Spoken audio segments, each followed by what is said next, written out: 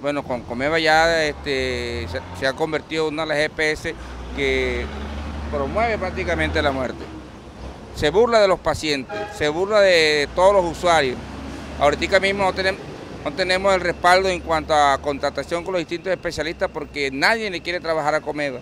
Y cuando emiten órdenes para decirle al Estado o a la gente del Estado que nos están cumpliendo, la emiten es con el solo fin de hacer caer en error a los jueces y a los de la superintendencia, decir que nos están cumpliendo. Nos tienen el paseo de la muerte, nos manda de consultorio en consultorio y no nos atienden.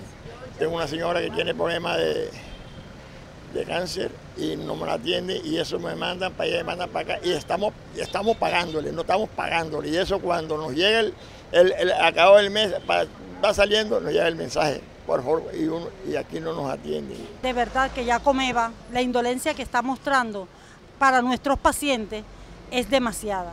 Yo soy madre de un niño que tiene parálisis cerebral, el cual necesita controles de neuropediatría, de fisiatría, necesita autorizaciones para que le hagan estudios porque es epiléptico. Sin embargo, Coomeva duró casi un año para ordenarme un estudio.